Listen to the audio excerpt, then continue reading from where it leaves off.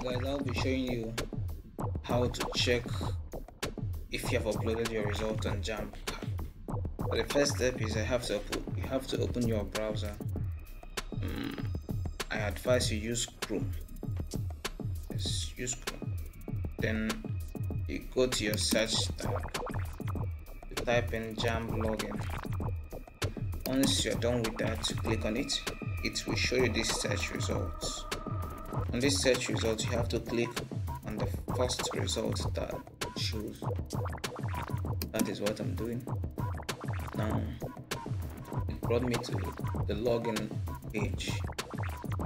This is the place I have to type in the email address and the password that I used in creating my account.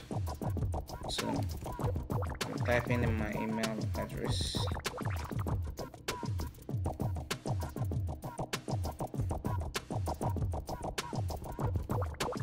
Once you're done with your email address, you have to type in your password.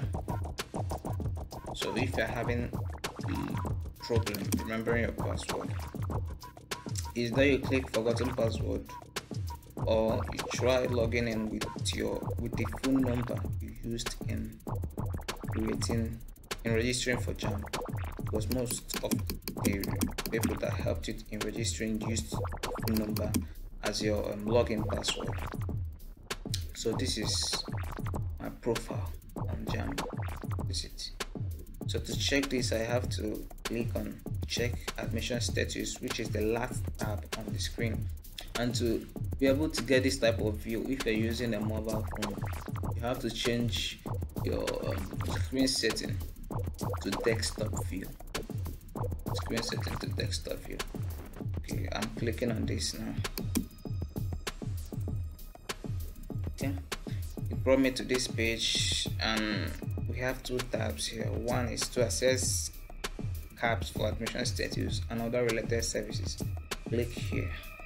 And this other one is to check your admission status. Kindly click on the button below. I do not want to check my admission status. I want to check for related services. I just clicked.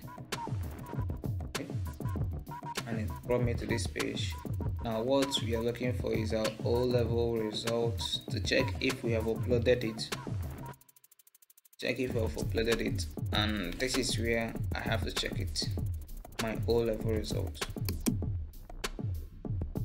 Okay, as you can see, there is nothing here, which means I haven't uploaded any results.